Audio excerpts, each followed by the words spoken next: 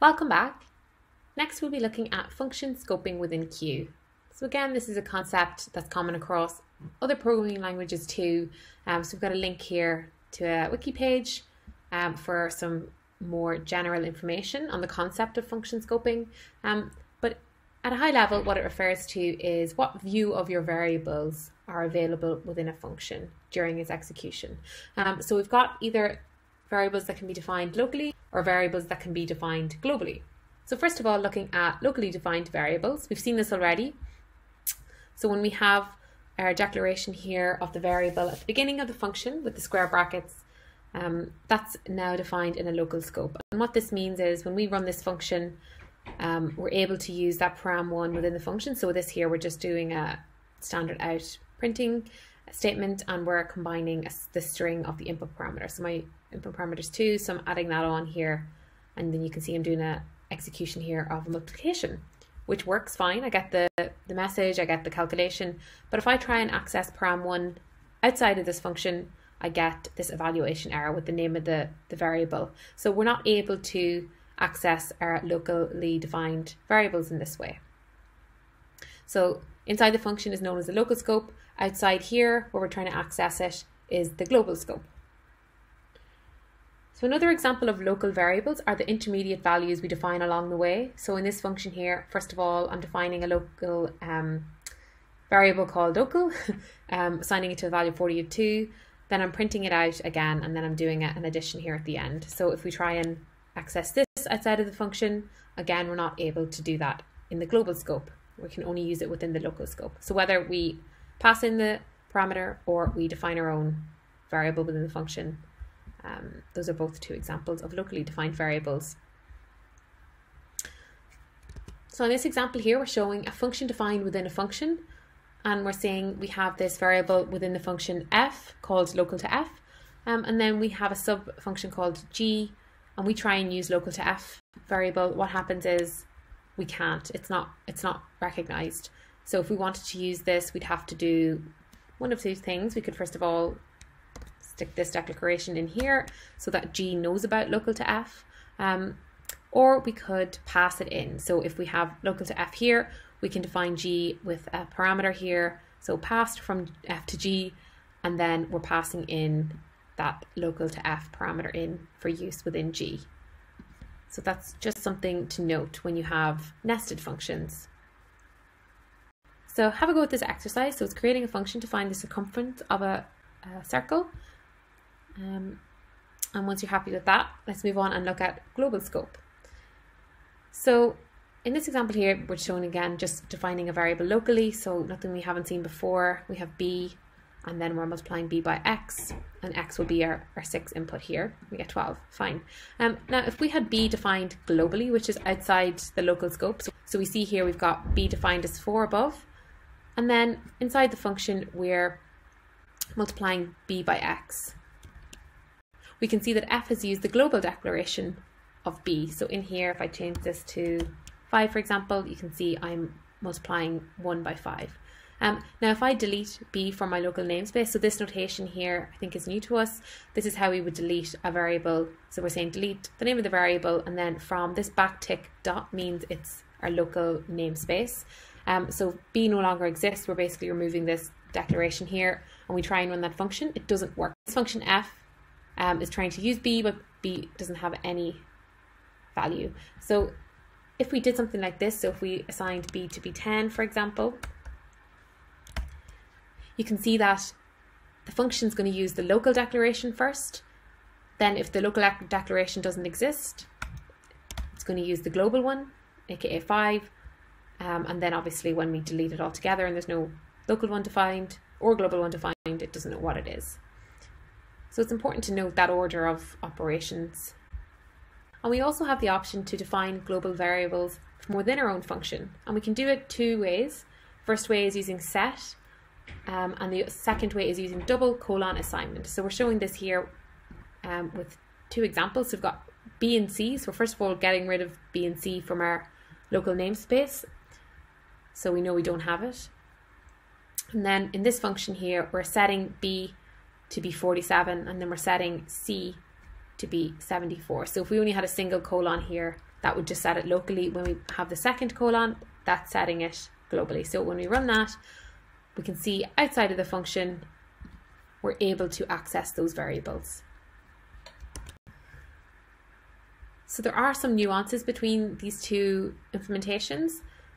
So if you try to use this double colon assignment to set a global variable of the same name as a local variable, then you only actually update the local scope. So I think that's better explained by this example here.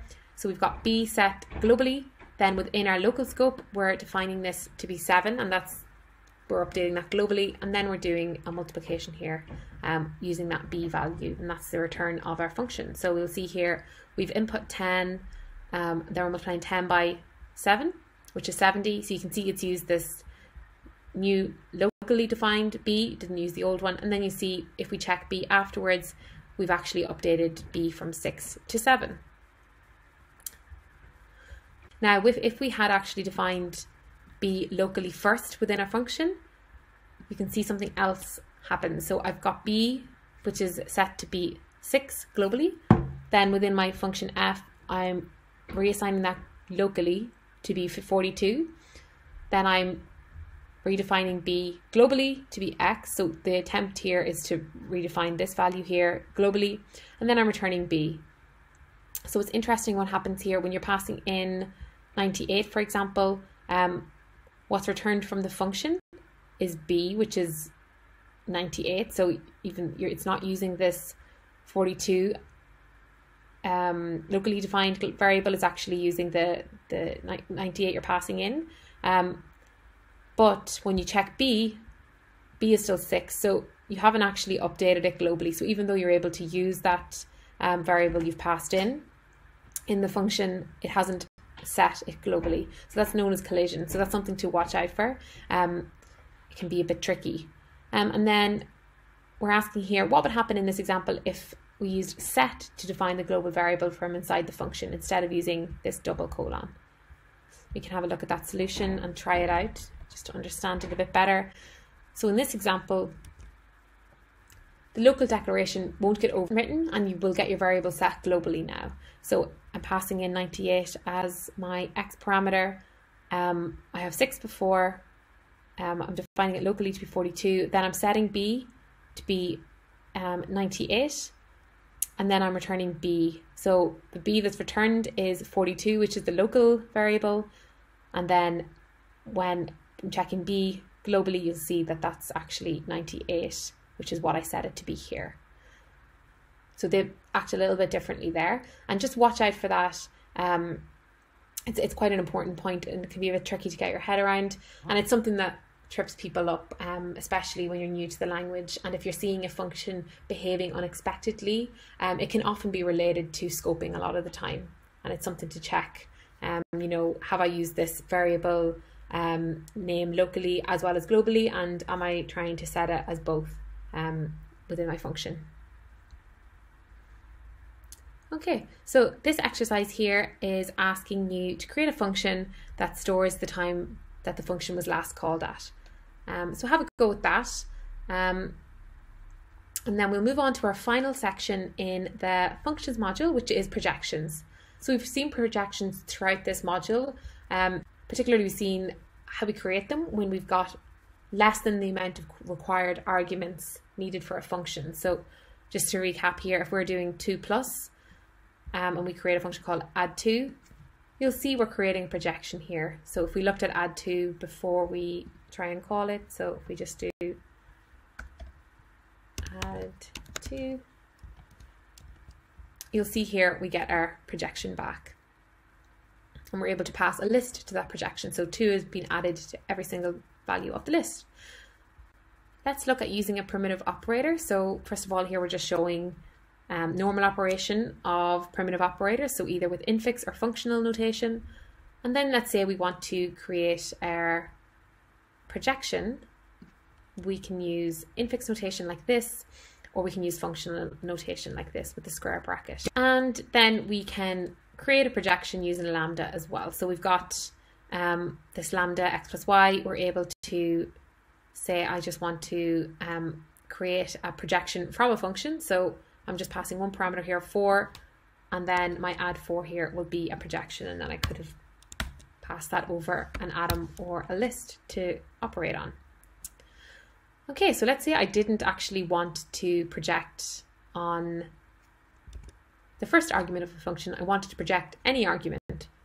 So how can we do that? So in this example here, we're trying to use division to do this. So this is infix notation here, and we can't do something like this. We're not able to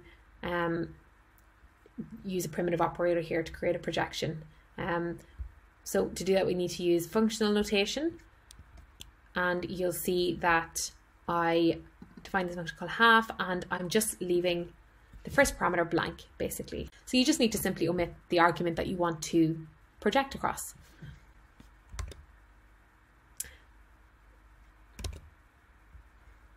And just to note, obviously, like that didn't work here. If we had it the other way around, that would have worked. So that's just something to note. It's okay to go, it works for the first argument of function, but when it's not the first argument, you need to use functional notation. So the short exercise here, just testing that. So create a projection called mod7 that calculates the input modulo 7. So you can use your mod function that we've seen before to do that. So if you just can't remember what that is, you can head to your reference card and check out mod. So it'll be an extension of that. And then finally, applying projections. So again, we've seen this already. We've got our projections add 9a and add 4. They look like this, and we're now able to pass this either an atom or a list, and both options work. So that's just how we can actually apply them, and they just look like normal functions. Okay, so have a go at the final exercise here, and thank you so much for listening to this module. Just to recap, it's been quite a lengthy module. We've done a lot here. We've looked at, what are functions. We went into depth on function valence and the parameters, and then also when we're defining a function, the rules around our parameters, our logic, how we can return from functions, some best practices around that. Then we also looked at our explicit versus implicit parameters. So remember, we've got our x, y, and z that we can use if we want to implicitly. We know about function scoping we just looked at in this video. So whether we have our variables declared locally or globally, that can have an impact on the execution of our function. And then finally, we just looked at our projections. So as with other modules as well, don't forget you can navigate up a level and go check out our corresponding exercises for some additional learning. And thanks for listening, and hopefully I'll see you back in another module very soon.